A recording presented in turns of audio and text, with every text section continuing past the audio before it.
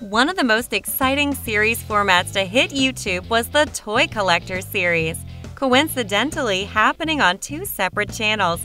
That YouTube Family and SmellyBellyTV released some great videos about some mysterious nutcrackers that appear at their door, throwing them into a mystery chase surrounding clues.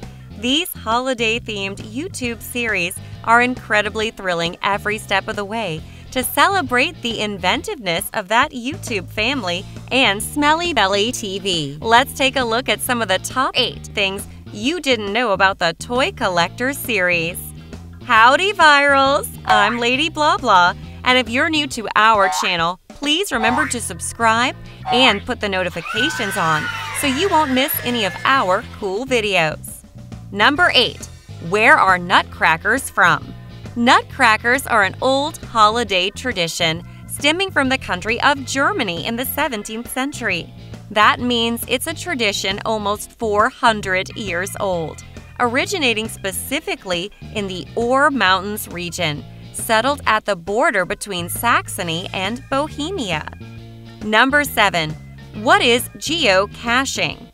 In the second episode of The Toy Collector, that YouTube family go about geocaching.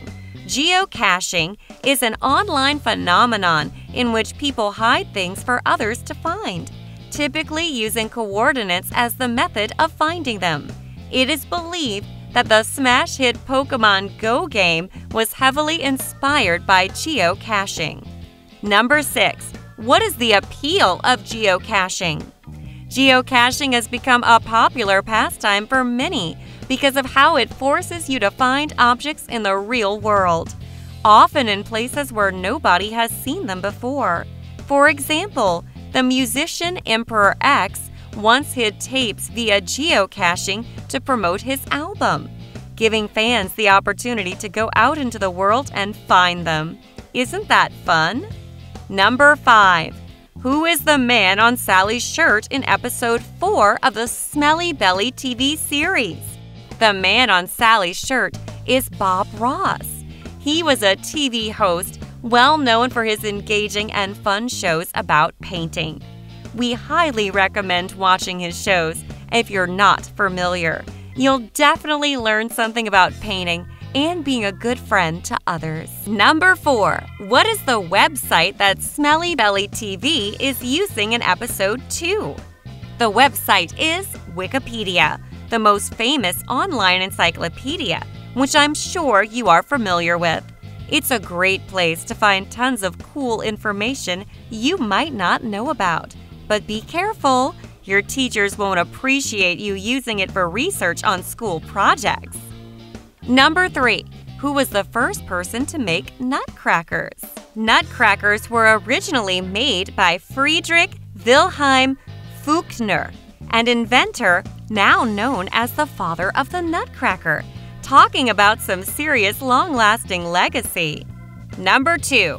How were the nutcrackers spying on that YouTube family? The nutcrackers had hidden cameras in their eyes that allowed them to spy on that YouTube family in real time without them ever noticing. Talk about a sneaky plan. Number 1. How were the nutcrackers able to edit the YouTube videos without that YouTube family noticing? The hackers were able to tap into the YouTube videos via something called post-data processing, a hacking technique that allows someone to edit the data of a file while it is still uploading. What is your favorite moment in the Toy Collector series and why?